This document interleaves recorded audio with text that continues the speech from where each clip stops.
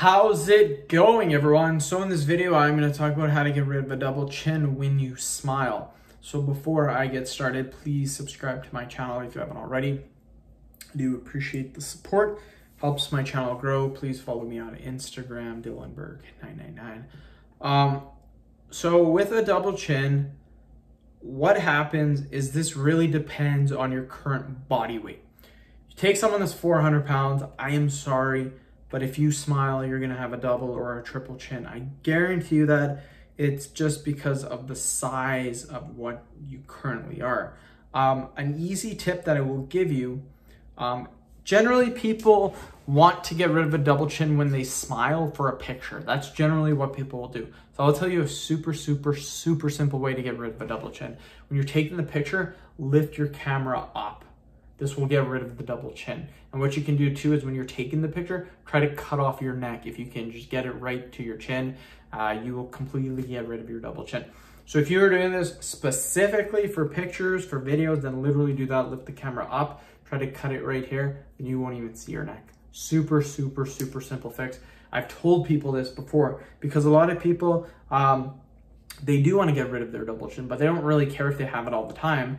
They just care for a picture when they're smiling. Now, here's the thing. If you want to get rid of it altogether, this is going to take a little bit of effort. It's going to take a little bit of time because let's be honest, you can't just completely get rid of a double chin.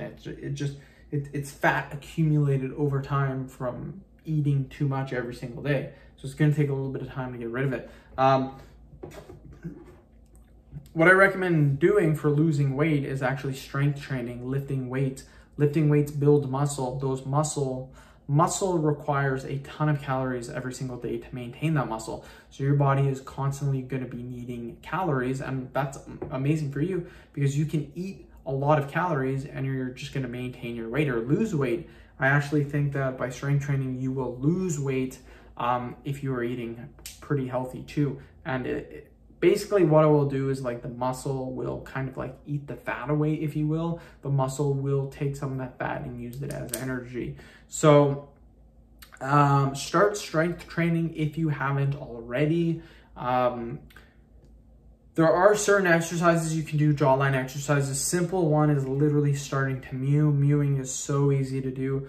All you do is you take your tongue and you rest it on the top of your upper mouth like this.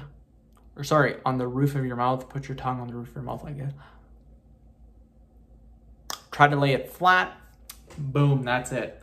Try to hold that position for as long as you can, 10, 15, 20 minutes a day. Your jawline will start to look very good. So end the video. Thank you so much for watching.